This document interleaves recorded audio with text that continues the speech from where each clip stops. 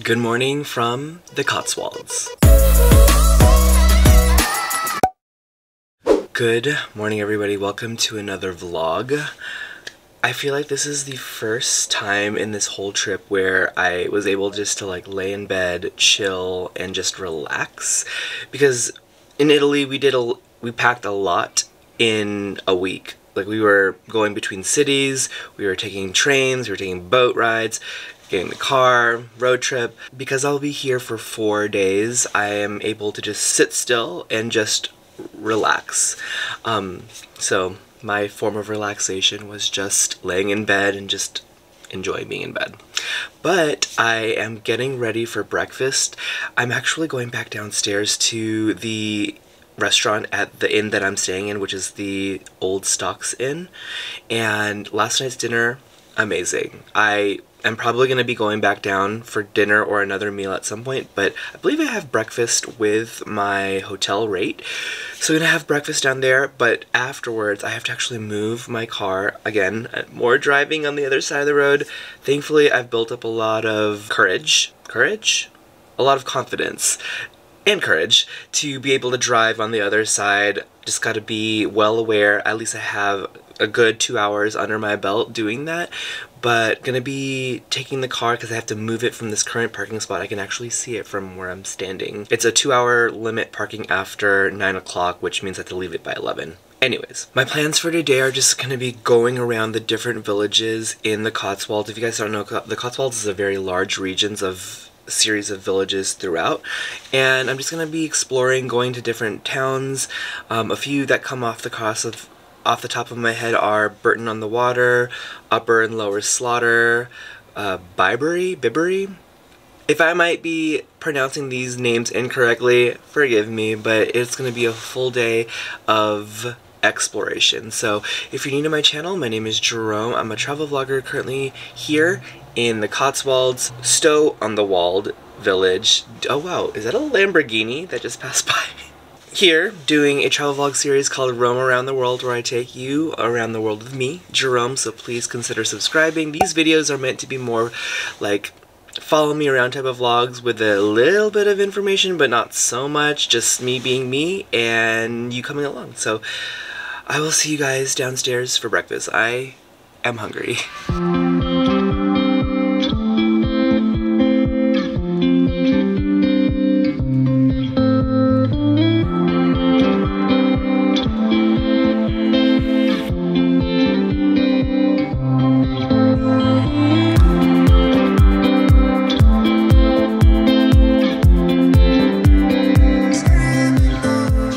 Okay, just getting in the car, opposite side. You know, breakfast was really good, and I think more than anything at this particular hotel inn, the service has just been so inviting and friendly. Like, I've had multiple interactions with people at the Old Stocks Inn, all been pleasant. From yesterday's girl I think I mentioned to today's, like, I had a waiter and a host, and they were both so lovely. Breakfast was really good. I was able to choose from a line of appetizers, so I ended up getting like a croissant with jam and then a bowl of fruit, as well as a orange juice, water, and coffee. And then I was able to choose one main, and I ended up getting a Eggs Benedict. Well, with the hollandaise sauce and the poached egg, so good. And I went upstairs quickly just to grab some stuff, and I was going down, I was holding my Hydro Flask, and the waiter was just like, "Would you like me to fill your bottle with fresh water?" And that's my accent. And I was like, oh, you know, one, that was very thoughtful of him, but I also like went upstairs to fill my water, but that was very, very thoughtful. So I'm gonna head over to a little town, which is, I believe, an 8-minute drive from here, so not too far, enough to just get me going with a drive-in called Bourton On the Water. It was recommended by so many people, and it is about a 10-minute drive, actually. So I will see you guys there. Wish me luck.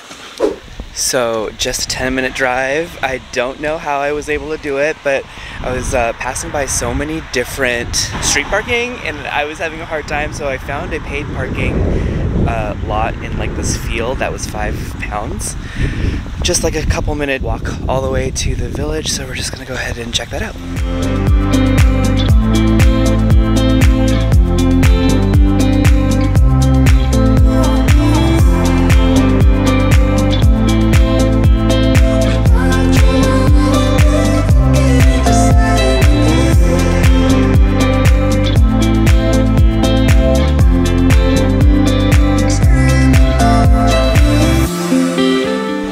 So I just got here at Bourton on the Water. As you guys can see, there is a little river here called the Windrush River that kind of features the really low bridges that are really iconic to this area. Also, the stone houses, the stone structures here is very, very picturesque. But just gonna be walking around, maybe grab a coffee later on, and get back to you after that.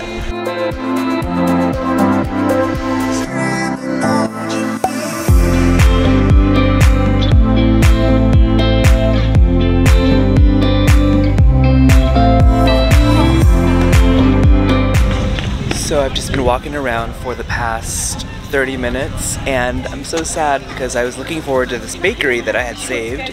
Right behind me is Bibury on the Water and they're closed on Sundays, so sayang naman.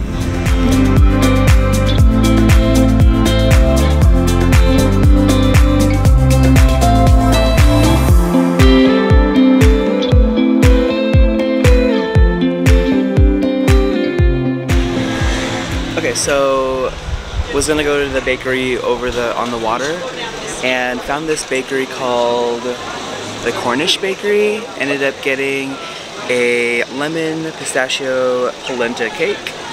Looks really good. And then I'm gonna actually waiting for my flat white that's gonna be brought out. Just sitting out here near the high street and just enjoying like a mid-afternoon merienda, if you will, if you speak Tagalog, snack before heading over to the next town. Okay, so back in the car. Merienda was good. The flat white was like, I needed that just to like drink something. The polenta pistachio lemon cake was very dense. I ate it all, but it was an interesting texture. But next order of business is heading over to another town here in the Cotswolds. I am hoping to go to this place called Bibury. One of those might be correct, but I'm just so worried because I've been told, especially from my friend Jordan, who I was with in Italy, that there could be one-lane roads and then you may have to pull aside in the little dips to let people in and out. That adds another level of complexity that I am not ready for, but I've been trying to take a look at the route with the street view to see if there are any streets here that may have a one-lane road, and I'm not so confident that it's just going to be 2 lanes. They're very narrow. So, wish me luck. I'm getting nervous. Okay, maybe I'll put you guys right over here. So I just got here I have to figure out the name and how to pronounce this place, Bibury. Speaking of those one-lane roads and the little patch on the sides to be able to come in and out and let people pass on a one-lane road, went through that. Not as bad as I had expected. I think everybody who drives on that specific type of road has a mutual respect and understanding that we all don't want to hit each other's cars. So go slow, take it easy, take your time, let people in. People are very thankful, like they put their hand up to say thank you. About a 22-minute drive from Bourton on the Water. And I'm excited. I was passing by and I was seeing first all of the street parking here, and I'm like, ooh, I don't know if I can do like a parallel parking on the other side, sitting on the opposite side inside the car, but thankfully I passed all of that, and actually it was very, very tight just to go in and out. But I got to overflow parking, which is, you know, I feel like it's going to be like an extra 3 to 5 minute walk from where the main action is, but I'm cool with parking somewhere where it's easy to park. Views here are gorgeous. It's about a £5 parking fee, which I'm cool to pay. So come with me to Bibury. So this is what the overflow parking looks like. I parked all the way in the back because trying not to get my car hit, you know, the further the better.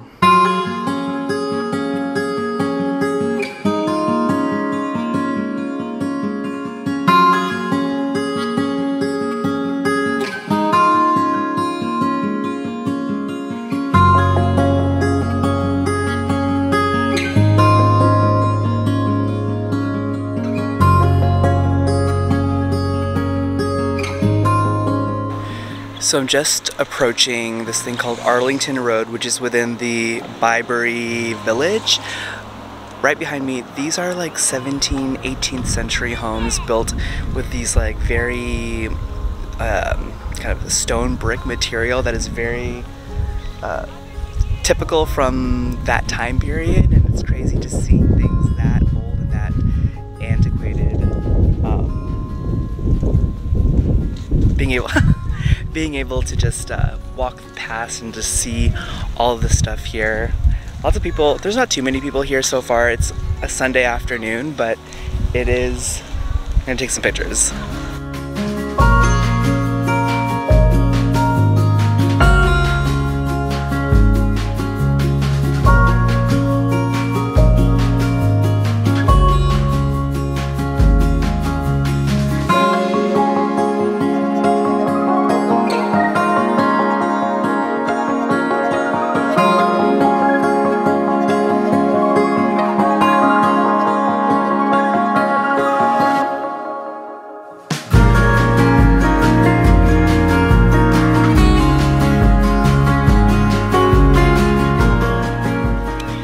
So they have this really lovely footpath, public footway, like a path that you could walk across the entire village or just part of it nearing the Arlington Row.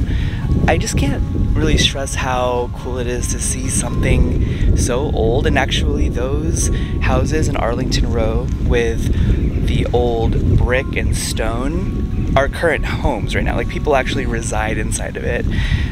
There were signs that say just to be mindful about us being there. Just walking around, hearing the sound of the river and all of the wildlife, the birds.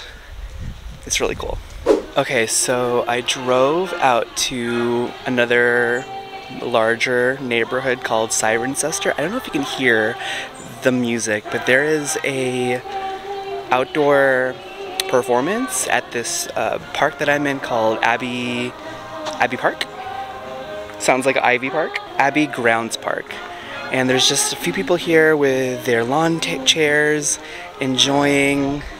Let's take a look.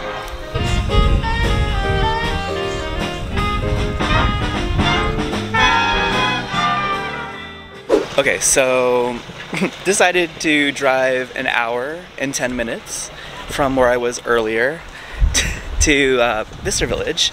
You guys remember, I've been here several times within the past year, but never really drove here. Not sure if I'm gonna get anything, seeing that I feel like the deals in the EU were a lot better, but we'll take a look to see. The usual stores, Saint Laurent, Gucci, but first I need to use the restroom because I've been holding.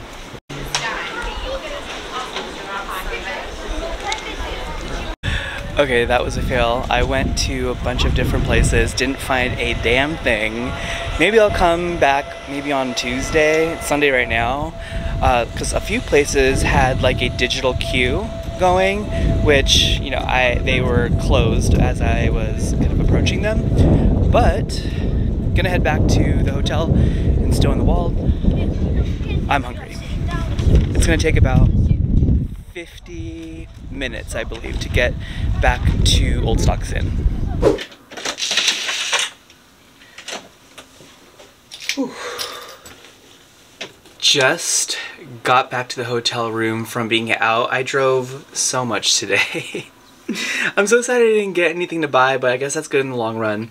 My drive back here from Bicester Village was really interesting because all of these different factors and elements that could have you know, made things harder happened this ride home versus any other ride. Yesterday and earlier this morning, like, there were a few things that were kind of weird, like the sun was setting and it was literally like blinding me. And apparently, did you guys know that wearing sunglasses in addition to eating and drinking is illegal while driving here? Like, I've had multiple people from here mention that to me, which is surprising. Like, especially the sunglasses thing. Like, wouldn't you think you want to like see a little bit better wearing sunglasses? But that was one thing. Second thing is, any other drive I've done yesterday and earlier this morning, I've always had somebody in front of me just to kind of lead the way. Like, I was able to follow along to wherever they're driving. Whereas in this time, I was leading this drive 90% of the hour and 10-minute drive back to the hotel, which was really, really scary because, one, I was setting the pace of how fast we were driving, and two, I'm still trying to like make sure I'm on the right lane, making sure that I'm, you know, turning at the right time, signaling at the right time. I was like pretty much dictating all of this, and that freaked me out, especially since like I don't like it when people are tailing me like really closely, and I feel like a lot of people were thinking that I wasn't driving fast enough, but you know, I'd rather be safe than sorry, and so far things have been good minus one thing. I didn't mention this earlier, but around the time when we saw that band playing at that village, when I was getting into that parking lot, I made a wrong turn into the exit. So like, typically, there's an entrance and an exit, and I'm used to the entrance being on the right side, but I guess typically it's on the left side. So I passed the entrance, and I went into the exit thinking that it was the entrance, and there was a sharp curve when I was turning, and it scratched my alloy wheels, which freaked me out. And then I remembered talking to the car rental place, and they actually don't, if you scratch the alloy wheel, you're fine. Like, they're not gonna come after you. But if you do, like, the tire, and I took a look, like the wheels are scratched a little bit, but then the tire was fine. So it was stressful. And now I'm back. I deserve some food, so I'm gonna go find some food, hopefully, and I'll take you guys with me. It was always on fire, our house, our dreams. We were dancing on a wire, reckless it seemed.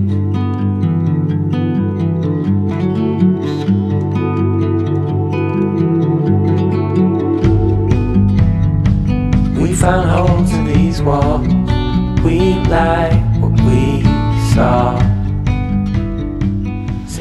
Just got done with Sunday roast. Oh my gosh, that was so good. I ended up getting this roasted chicken, and I am very particular when it comes to chicken. I do like boneless chicken, and it had that. It had the Yorkshire pudding. It had like the sausage with bacon wrapped around it. It had roasted potatoes. It had all these things, greens, whatnot. I ended up having to pay in the beginning because I think that's how it's like in the pubs. You just pay right when you enter. But I'm heading over back to the hotel. I'm stuffed. That whole thing was about 21 pounds. I also got a beer. So good. Glad to be able to be here on a Sunday for Sunday roast. Just got back to the hotel room. I lied. I first went to this convenience store called the Co-op. It's kind of like a smaller Tesco. Got some snacks. Although I'm full, I want snacks to nibble on, but do a little haul video. Of course, got a Coke, because I feel like me and vacation and Coke are like 3 in the same. And then we don't have this flavor back in the States. It's Tangy Cheese by Doritos. And y'all know I love my Cadbury, so I got a couple of chocolates. I love the Wispas, but they have the Bitsa Wispa, which is like a smaller version of that. It's very airy, it's airy and dense at the same time, if that makes sense. And I've never tried the Crunchy Rocks. They look like they might be clusters of chocolate, Looks like cornflakes. Oh, there's cornflakes in here too. I wonder if there's any nuts. I'm not allergic to nuts, but may contain nuts. It's probably made in a facility that has nuts, but these don't typically contain nuts, like, formally.